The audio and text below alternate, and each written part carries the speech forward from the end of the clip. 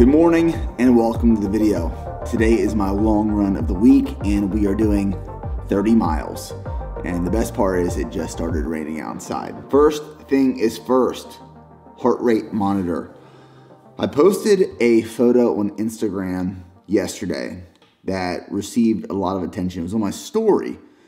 And I posted my run from yesterday, which was 7.15 miles at a pace of 8:03 minutes per mile, and my average heart rate was 139. I had a lot of responses and questions about a lower heart rate while running and how to achieve that, and that's what I want to talk about in this video. So first things first, you gotta throw on your chest heart rate monitor. I really don't trust the watch or like going by my watch. I only trust the heart rate monitor. So I'm gonna throw this on, grab my fuel. So far I've consumed 2 scoops of G1M Sport.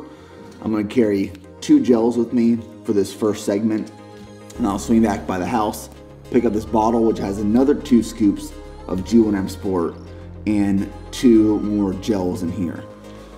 So fuel for this entire run, 4 scoops of G1M Sport and 4 Spring Energy gels.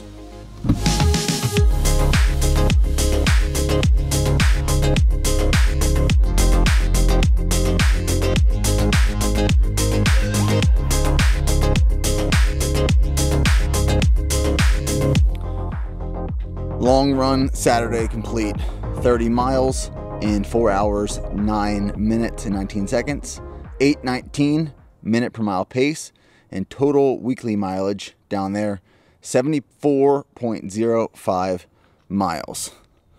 I'll be honest, I am a little tired after that one. 30 miles, solid week of training, but what I'm most happy with in terms of that run was my average heart rate. My average heart rate was 142 beats per minute, average. And I wanted to keep it below 149. I was aiming towards the mid 140s because I follow the Math 180 formula, which is 180 minus your age. I am 31. So that means 180 minus 31 is 149.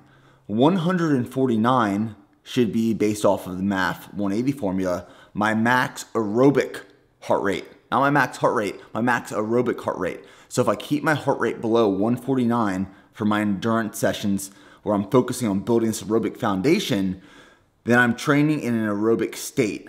And when you train in an aerobic state, you can build this aerobic foundation over time, which we'll dive deeper into throughout this video.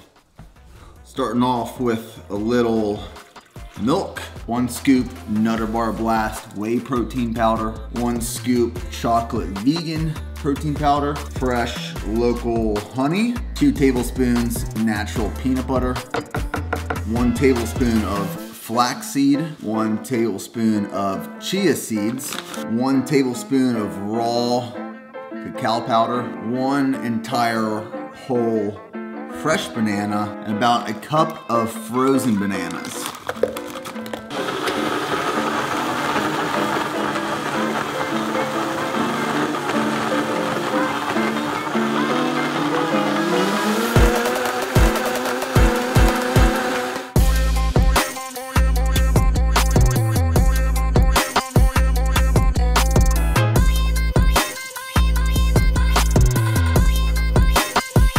And this right here is the post-run power protein smoothie. This is well needed after a 30-mile run. Perfect, great consistency. Great flavor, super thick. Yeah. I want to interrupt this video to let you know it is sponsored by ShipStation, who is the leading web-based order management and shipping software that we personally use at BPN to ship out all of our orders, and they are giving you guys 60 days for free. So when I first started BPN, the way I was fulfilling orders was I would go to each respective major carrier's website, I would input the order data, print it out, and then drop off the package at that respective location. And then when we transitioned to ShipStation, it made things a whole lot easier because it integrates with all the major shipping carriers and you can fulfill orders from one spot. Now, the way ShipStation works is that you can import all of your orders from different platforms, whether that be Amazon, eBay, Etsy, your personal e-commerce platform like Shopify that we personally use, and you can use a very simple platform to fulfill all of them. And not only does it make shipping easier, but you also save money because you get discounted rates for shipping that is usually reserved for Fortune 500 companies. So if you are interested in automating your fulfillment operations, making it easier and save money, go to shipstation.com/nickbear to get a 60-day free trial. That is 60 days free of ShipStation. Thank you guys. Now back to the video. So I like to touch on this topic every couple months on this channel because I am very passionate about heart rate training and using and utilizing the Maffetone method to train within and under your max aerobic heart rate. And the reason is because the first 2+ years that I was running, I didn't understand this. If I was supposed to go run 5 miles for a day or 40 minutes, I was going to run that 5 miles or 40 minutes as hard and fast as possible. And what happened over those 2+ years, I didn't get any faster. Literally didn't get any faster. I even got worse. There were times where I was so overtrained from running so hard all the time that I got slower. And it wasn't until I started implementing the Maffetone method and training under my max aerobic heart rate that I started getting faster. Like it works. I like to follow the 80-20 rule, where about 80% of your running is aerobic, building this aerobic foundation. And then 20%, depending on what you're training for, is either track workouts, tempo runs, threshold. It's faster stuff that is above your max aerobic heart rate. Our body doesn't know pace, but our body knows effort. And we can measure effort in 2 different ways. One is perceived effort. Like if someone asks you on a scale of 1 to 10, how hard is that? You might say 5, you might say 6, you might say 7. That is perceived effort. It's subjective. But then there's objective effort, which is measured. Like heart rate. We have this data that we can use to reach certain levels of fitness and make improvements. Now it's this easy to get started. 2 pieces of equipment that you do need for this. One, some type of smartwatch. I have the Garmin Fenix 6 Pro and I enjoy it, as well as a chest strap heart rate monitor. I have the Garmin one, but again, you don't need to get Garmin, but they sync together via Bluetooth. So that's how you're going to measure heart rate and track it real time as you're running. Then all you need to do is use this formula. So it's 180 minus your age equals your max aerobic heart rate. So a quick example, I'm 31 years old. 180 minus 31 equals 149. That is my max aerobic heart rate based off of MAF 180. Now I have these numbers down here. This is what I shoot for when I run to stay in aerobic range, between 135 and 145. I don't want to get too close to 149, so I give myself a little buffer. And I typically back off about 10 beats per minute. So my range that I aim for is 135 to 145 beats per minute. And as I'm running, I just look at my watch every 2-3 minutes to make sure I am in the right range for max aerobic heart rate. So the number one thing you can do right now to start getting faster, it's not a new pair of shoes. It's not the next generation GPS watch. It's not lighter shorts. It's not more 800-meter repeats. It is building this right here. Building your aerobic capacity. And it takes time. Like, you have to be patient.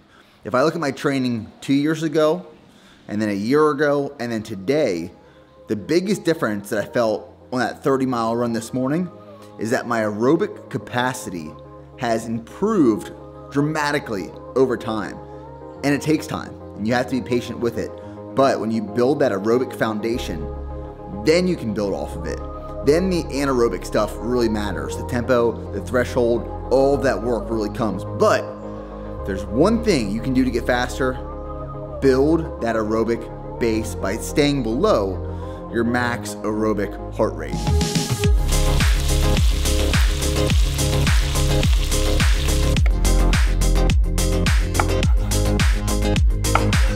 So I'm gonna share a recipe with you guys. This is called my beef and potato mash bowl. I'm actually working on a cookbook right now that should be done in the next 2 weeks, and I'm gonna offer that for free.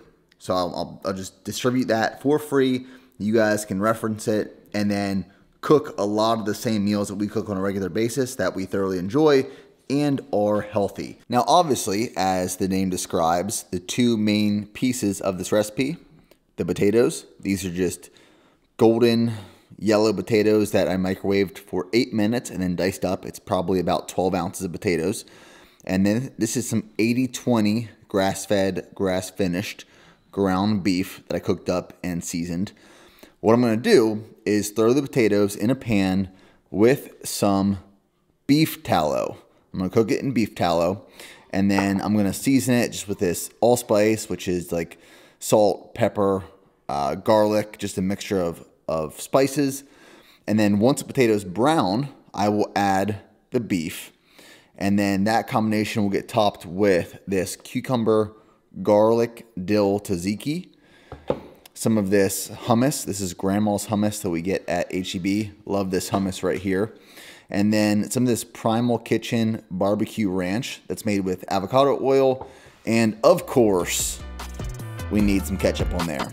So let's make this and mash it.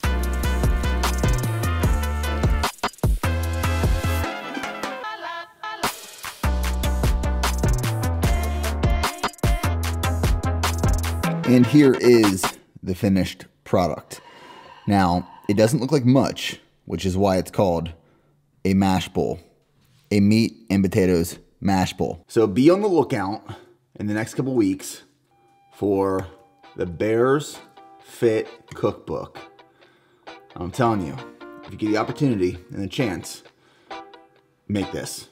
You will not regret it. The flavors, next level.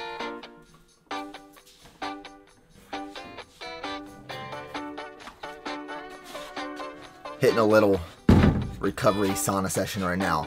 But one thing that I did want to talk about in regards to implementing the MAF 180 formula into your training.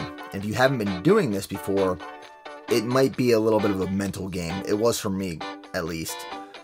When you realize how slow you might have to run in order to keep your heart rate below that threshold, you're going to be like, man, I'm running so slow. It's not doing anything for me.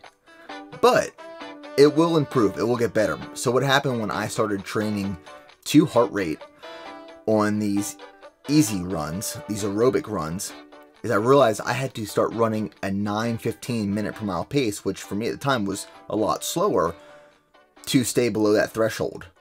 But over time, as I did that, my body acclimated and I built this strong aerobic base and foundation, was I could run faster, so faster paces at a lower heart rate. And you'll see that transition happen where your heart rate will start decreasing over time at similar or faster paces.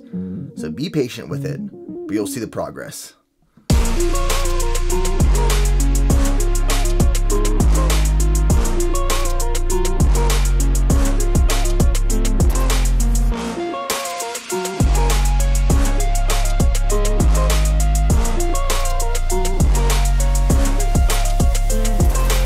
Tonight for dinner, my dad is coming over, and when my dad comes over for dinner, we are limited to what we can make because he is the pickiest eater you will ever meet on planet Earth. So we're making homemade pizzas, and the trick to a good homemade pizza dough is this stuff right here. We use half of this 00 unbleached extra fine flour, and then half just regular flour, dry yeast, some warm water, some olive oil, some salt. The dough was rising for the past 5 hours. Roll those out. They're back here on 3 separate pizza pans. And now we're gonna add the toppings. We're actually doing these pizzas on the Traeger. We have some old style pizza sauce. This is all picked up from H-E-B. We have some pepperoni from the deli, some fresh mozzarella. We have some of this cheddar, Gruyere, and Asiago. Probably messed up all of these cheeses. I also just grated this freshly. This grabbed my attention in the store. Kerrygold Blarney Castle 100% natural cheese. I tried it. It was delicious. And then seasonings, we're going to throw on some oregano and some of this Spiceology truffle parmesan.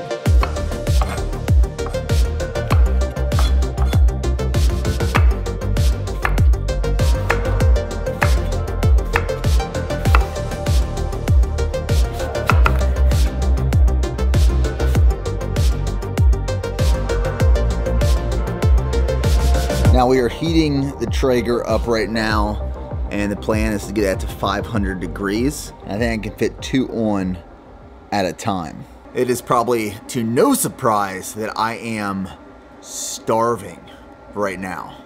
And I could probably devour all 3 of these pizzas.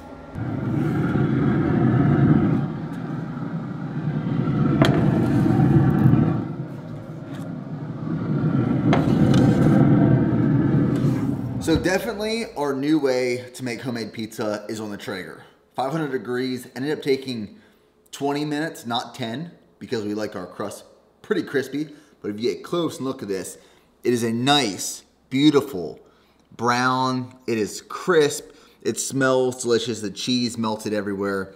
And on the side, Steph and I, because my dad doesn't eat greens, we each have a salad, which is just a mixed green salad with diced up cucumber, cherry tomatoes, green apple, in olive oil and balsamic. So that's the video. Hope you enjoyed it. Learned a little bit about heart rate training, 30-mile run, and a lot of food. So we'll see you guys in the next video.